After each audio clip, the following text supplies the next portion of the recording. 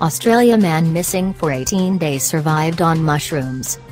A man who was missing in Australia for 18 days has been found after surviving on mushrooms and dam water, police say. Search efforts launched after Robert Webber, 58, went missing in the state of Queensland were called off last week. But police said he had been found near a dam on Sunday by a property owner, who has been identified in Australian media as a local politician. Mr. Webber was suffering exposure to the elements but otherwise safe and well, police said.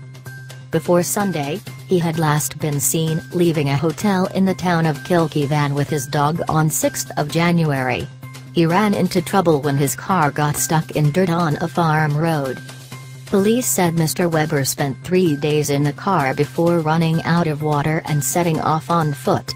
He then became lost but remained near a dam where he survived by sleeping on the ground, drinking dam water and eating mushrooms.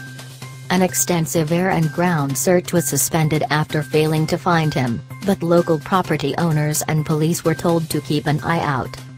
Local MP Tony Purritt and his wife were reported to have found Mr. Webber on Sunday just 3 kilometers (1.9 miles) from where his car had been discovered, after searching their cattle farm.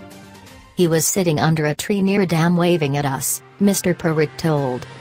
We'd been past this dam on numerous occasions over the last week and when we saw him there it was just quite extraordinary, he added. Mr. Webber's dog has not been found.